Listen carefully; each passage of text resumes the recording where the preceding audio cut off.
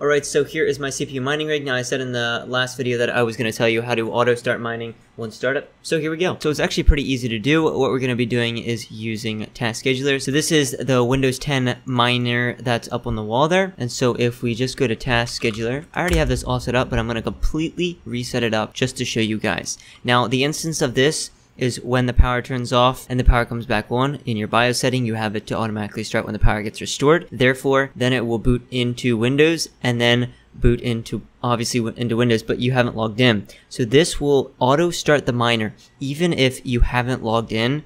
So it's going to be mining 24/7 no matter what, unless the internet gets disconnected. So what we're going to do is create new task. Then we're going to give it a name, and we're going to name that auto miner. You can name it whatever you want, add a description. I do not care.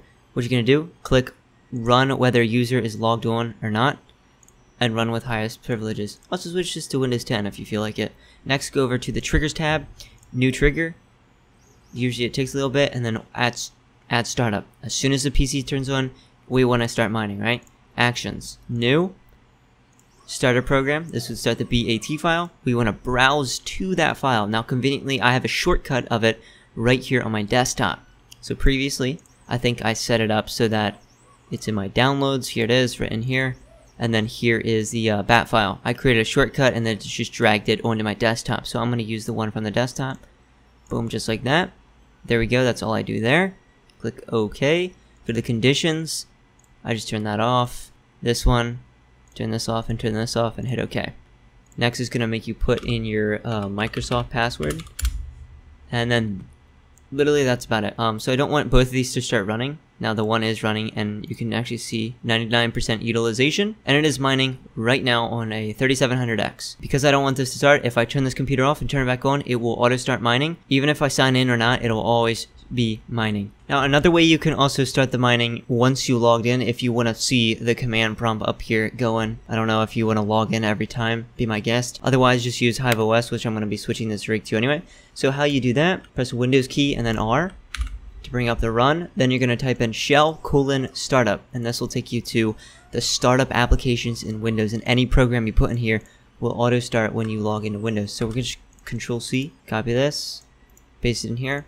I've had some success with this. I don't really like it. I just have it in the task scheduler because I know that it works.